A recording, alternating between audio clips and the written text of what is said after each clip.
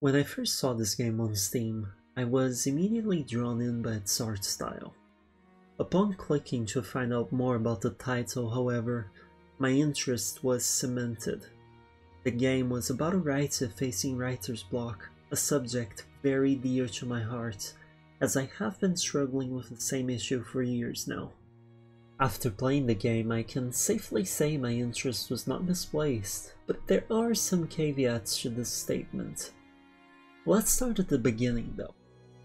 Forgotten Fields is a narrative-driven experience that delivers a relatable and thought-provoking story via its gorgeous-looking packaging.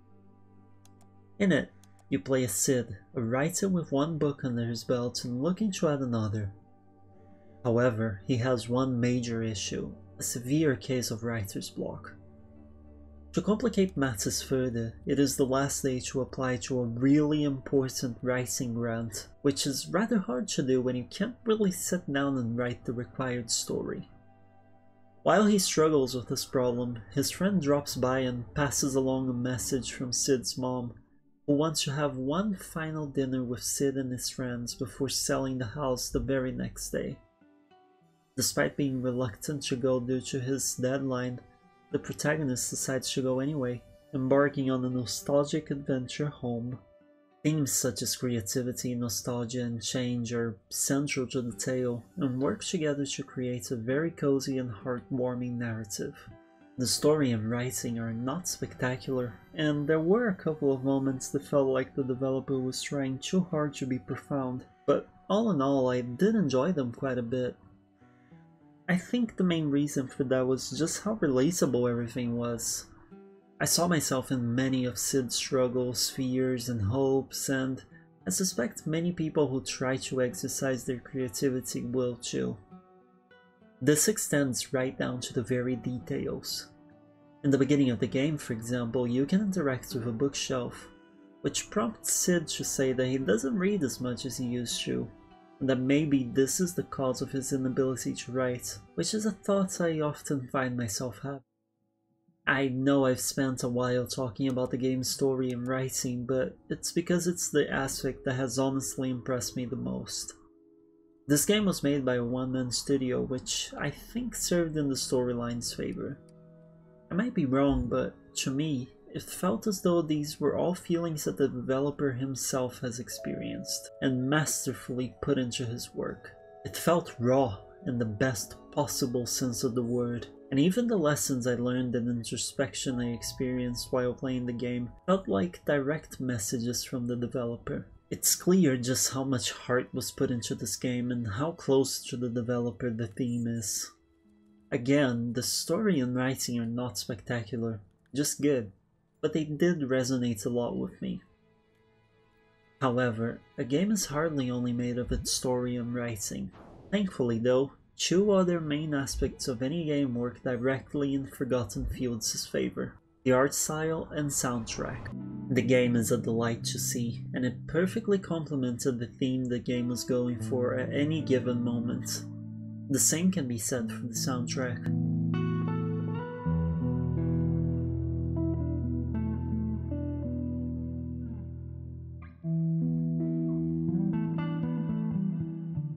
At one point, for example, we have warm colors of a sunset and the sounds of waves crashing against the beach, giving us the sense of relaxation and feeling that everything would be alright, while Sid himself had a moment of introspection.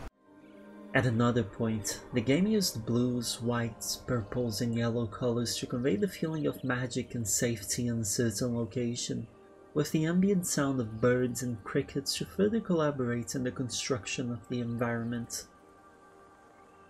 Speaking of magic, that is also an element present in the game. Well, kinda.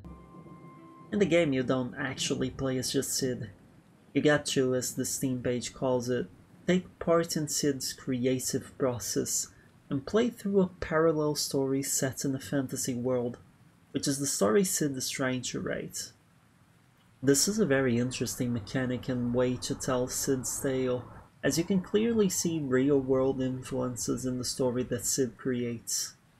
With the story, you can get a glimpse into Sid's inner thoughts and interpretations of the events happening around him. and it is fascinating to witness, becoming both an interesting narrative device and gameplay element. While everything so far has been great, sad gameplay is unfortunately where the game suffers a bit. In the game, you walk around and interact with objects, usually from an isometric perspective that allows you to rotate and zoom the camera.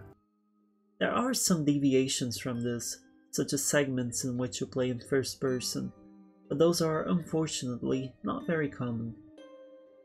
While the game is very dialogue heavy, with plenty of reading to be had, the game does a good job of breaking it up with the occasional minigame. One, for example, has you helping people push a boat into the sea, while another has you finding clothes around the field. Despite the occasional quick time event, these minigames are not hard at all. That is, unless you're fighting the very janky controls. The main reason why I claim the gameplay is where the game suffers a bit is precisely related to how the game controls. Most of the time it controls okay. Until it doesn't. There were a few sections in the game that genuinely made me frustrated, as I wasn't able to properly do what the game wanted me to. The main offender here was the rock throwing minigame. For some reason I could never get it to throw properly, instead either barely moving the rock from the ground or just yeeting it off camera, with no middle ground. Other parts had me laughing with how silly they looked, such as the bit when I tried to walk on rocks and randomly fell when I was barely a step up from the next rock. Like I said, most of the time it's manageable, but when it's rough, it's rough. Another issue that needs to be mentioned is that the game is unfortunately quite glitchy. Most are minor graphical glitches, such as the terrain clipping into each other or your character running in the air, but you can find some more annoying glitches here and there. The main one that I found literally took away my ability to move. The character would walk in one direction and stop, and I couldn't do anything. Restarting the game didn't fix the issue, and I didn't want to lose my progress by reloading an early save, so I was in quite a predicament. Fortunately, after quite a few minutes struggling, I managed to fix the issue by opening the change clothes menu. I wish I was kidding. As for the technical stuff and product information, the game ran fine on my system, which has its specs listed in the description. The game clocks in at around 2.5 hours and costs $13 US.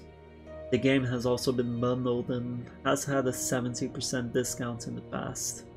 So, with that said, if what you heard here and seen in the video sounds interesting, I do recommend you pick up the game. It's a good one. Thank you so much for watching.